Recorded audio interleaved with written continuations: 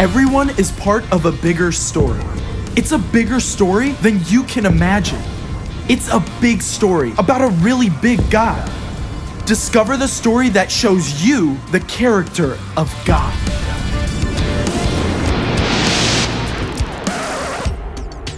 Hey, I'm Caleb, and this is not a brand new way to deck the halls. Nope. It's my Bible.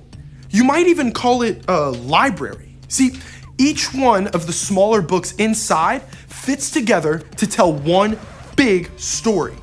The story of how God loves us so much that He created us from nothing to be His friends. And when we turned our backs on Him, He shaped all of history as one big rescue plan to bring us back. I can't think of a more amazing Christmas gift. In fact, Christmas is a key part of God's plan. It's one of the central moments in the entire Bible. And we're gonna unwrap it in 4 stories, starting off in the Old Testament book of Isaiah. Okay, here, God shares His rescue plan with the prophet Isaiah. A child will be born to us. A son will be given to us. He will rule over us, and He will be called Wonderful Advisor and Mighty God. He will also be called Father who lives forever and Prince who brings peace. Who is this child king Isaiah writes about? Well, no one would know for sure until about, get this, 700 years later.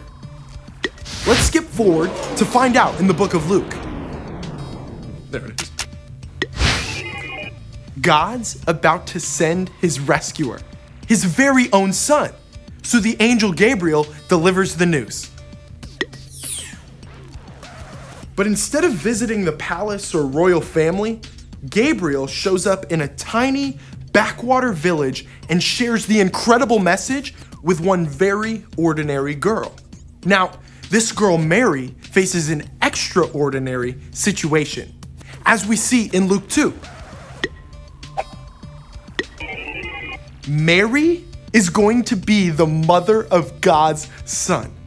But before the baby is born, she and Joseph have to make a long road trip to Bethlehem.